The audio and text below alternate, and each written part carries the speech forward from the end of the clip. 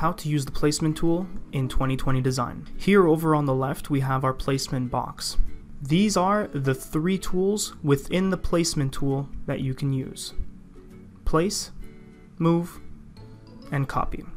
If for some reason you're missing the placement box over on the left, you can come to your View tab at the top and click Placement, and you'll get it right back.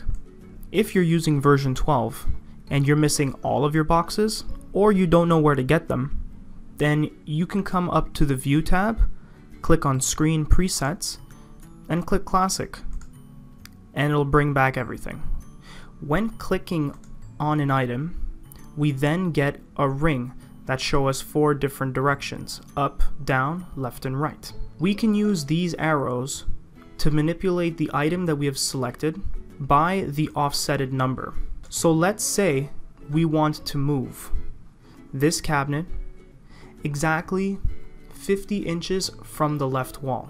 What we can do is come here, click on the move icon, type in 50 inches, and then click on the right arrow, and here we see it moved exactly 50 inches away from the left wall.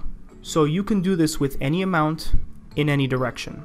Now, what if we wanted to place an item exactly 20 inches to the right of this B30? First, we can select this B30, then we'll click on the place tool, we'll put in 20, and let's click on the cabinet that we're looking for,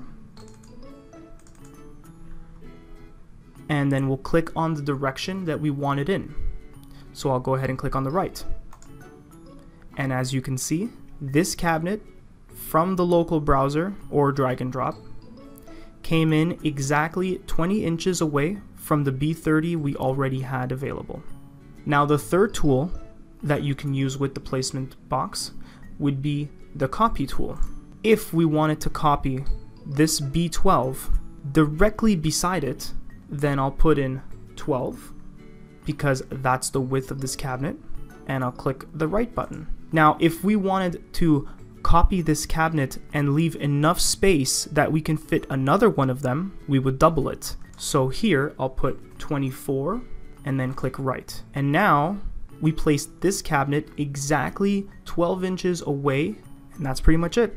This is how to use the placement tool in 2020 design. Turn your questions into answers in seconds with the 2020 Knowledge Center.